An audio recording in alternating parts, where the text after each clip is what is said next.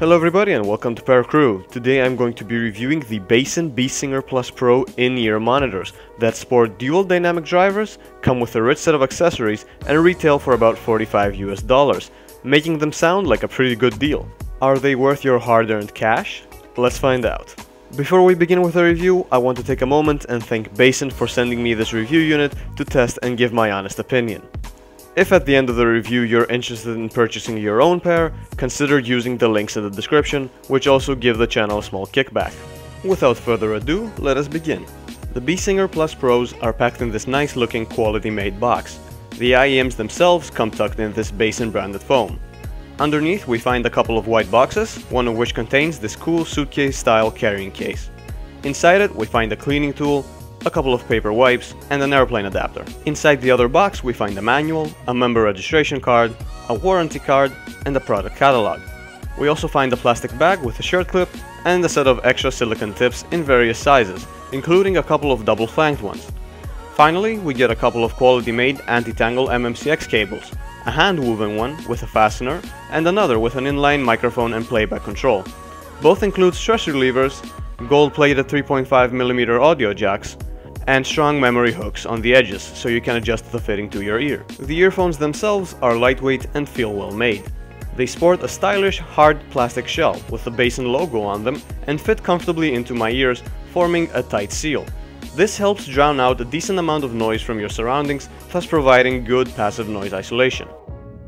Now we come to the tricky part of this review, the sound quality. While the BASN Bsinger+PROs have satisfied me at everything we've covered so far, audio quality is a bit of a mixed bag.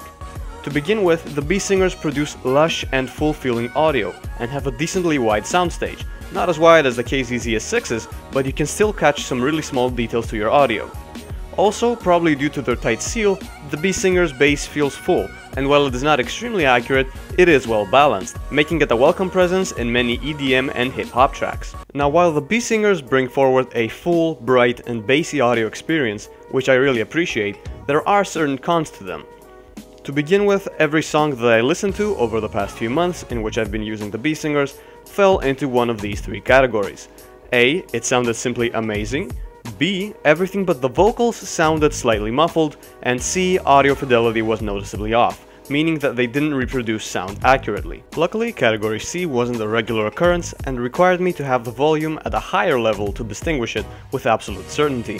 At this point, I should also note that while using the Bsingers, I had to kick up my volume slider by a level or two to match the output volume of my other IEMs.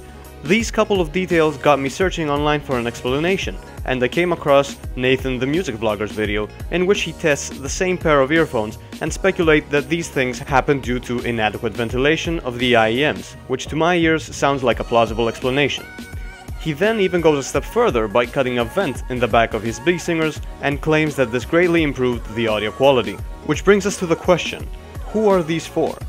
The Bsinger+PROs are marketed mainly to live performing musicians, and I can see how their strengths can really shine in this situation.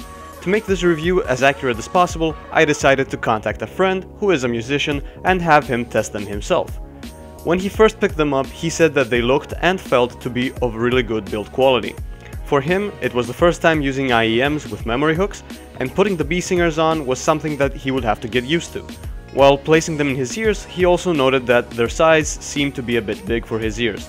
For testing, I handed him over the cable with the playback controls, on which he appreciated the fact that the cable was detachable and that it untangled easily.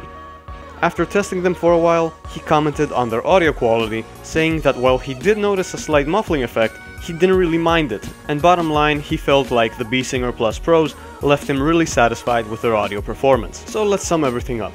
The BASN Bsinger+PROs have a lot going for them, namely the price they put on a dual driver pair of IEMs, the range of accessories that come included, the comfortable shape, their tight seal, and their practical design. BASN have made a series of really good design decisions while building the Bsingers, such as including a pair of tangle-free cables, using the MMCX connector, the light shell material, the stress relievers, and the swiveling memory ear hooks. When it comes down to audio experience, based on my own impressions and the ones of my musician friend, I can say that the Bsinger+PROs will suit the everyday casual user and their targeted audience of performing musicians. Just keep in mind both pros and cons that I mentioned earlier while considering buying them. Where I wouldn't recommend them is for people who are going to use them in a professional environment for things like audio editing, as their cons could be a deal breaker in these situations. Personally, what I'd like to see is for BASN to evaluate all the feedback they've received, maybe experiment with ventilation, and come up with a refreshed Bsinger lineup and see how that further improves audio quality, since the Bsinger+PROs have got pretty much every other box ticked for me. Once again, thank you to BASN for sending over this review unit. It's been a lot of fun testing and experimenting with the Bsingers, and as Nathan said in his own video, it is refreshing to see a company that is open to sending what it makes out to be tested and given feedback. So, what do you guys think of the BASN Bsinger+PROs? Tell us in the comments section below.